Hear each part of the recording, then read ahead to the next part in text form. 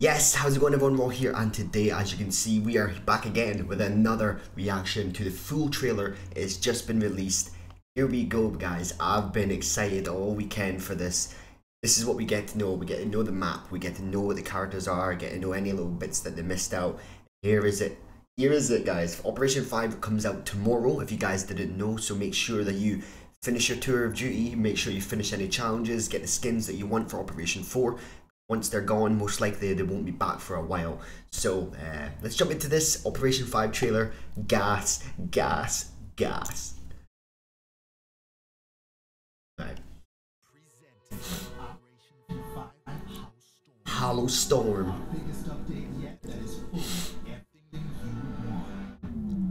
5 maps. Okay, we knew this.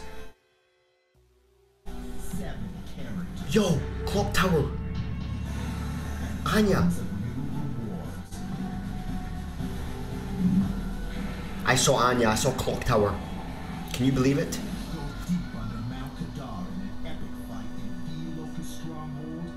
Nexus, Nexus, okay, okay. Beautiful. Regency, okay. Dude, that map looks sick. Regency. River, baby. River, let's go. Oh, dude, it looks so good. It looks so beautiful. Gridlock. Clock Tower. Oh, my. Okay, okay. Oh, what?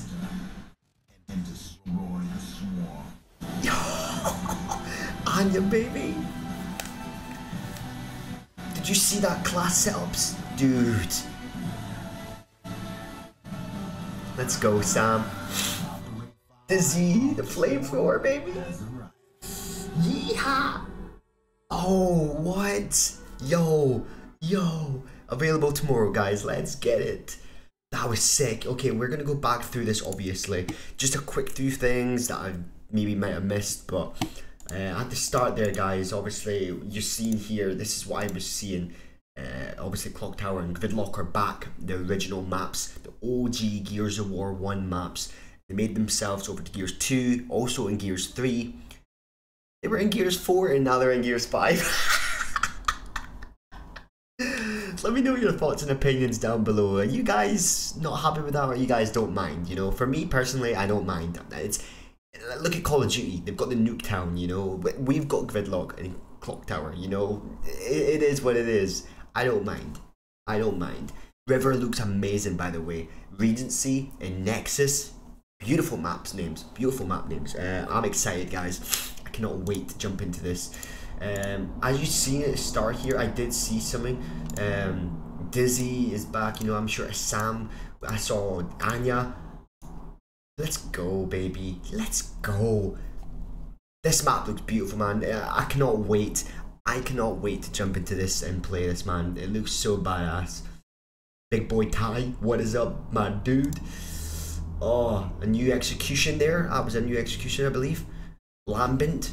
And then we've got all the classes here, guys. Like, I'm not the biggest, like, people. Like, I'm not the biggest person for Horde and Escape. I'm definitely going to try this, you know. It looks quite cool. So we've got your Assault, we've got Blade Master, Demolitions, Infiltrator, Marksman, and Nomad. For the tank, we've got Anchor, Brawler, Gunner, Pilot, and Veteran. For your support, you've got Combat Medic, Jack, Mechanic, Robotics Expert, and the Technician. And for promotional, we've got the Architect, Protector, Slugger, and Striker.